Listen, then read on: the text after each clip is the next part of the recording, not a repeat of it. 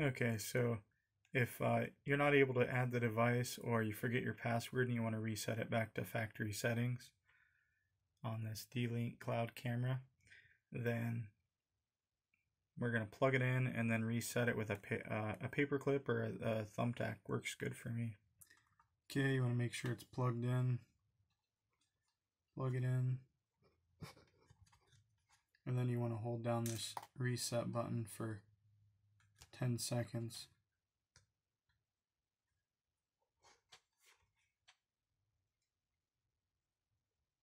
Okay, it's red. We're going to hold it down for 10 seconds. Okay, it turned off.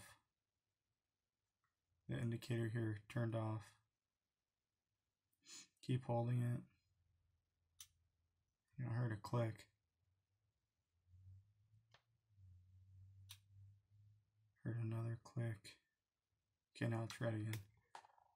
Okay, let go of the paper clip. And let's see what color it changes. Should change to orange.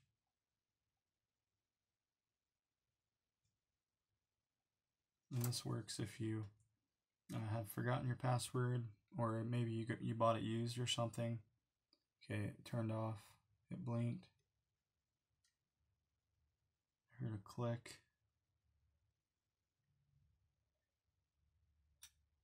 And you can do this a couple different times. When I first got this camera, I had to do it, and it was a brand new camera. Okay, it's kind of orangish yellow blinking. I don't know if you can see that. It's kind of blurry, but it's not red anymore. There's like a yellow LED mixed with red. So now you're ready to add the camera. It's fully reset. And now just try adding it to your phone, to your My Dlink, add a device. And that's in the setup wizard. So hope that helps you out here. And then with mounting it, here's the SD card slot in the side.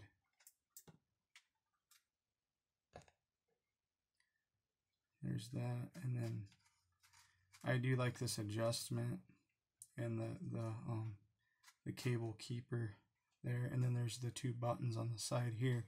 You press them both at the same time, and then you can get to the mounting area, these two holes here. Screw those to the wall first. Fish this cable through there, and then you can just snap it on there. And this whole thing swivels too. It's a pretty nice cloud camera. I recommend it. And you get free 1-day storage. So if somebody stole this and it still had the SD card, you kind of be if it's on the cloud though, you have to go into the settings and change it to cloud, get that set up. It only takes a second. Then you can go back and watch the cloud recording, even if you don't have the camera anymore, or the SD card. So, if this helped you, please like and subscribe. Thank you. One more thing I want to mention with this camera, when you're setting it up and trying to add the device, I already had a Dlink camera in my my Dlink. You want to it's the picture not on the instructions, but on the back of the camera. There's a, I don't want to give you too much information here on this camera, but you can see the QR code right here. That's the one you want to scan, and it'll pick it up and then add it when it asks for the QR code. It's the one on the back.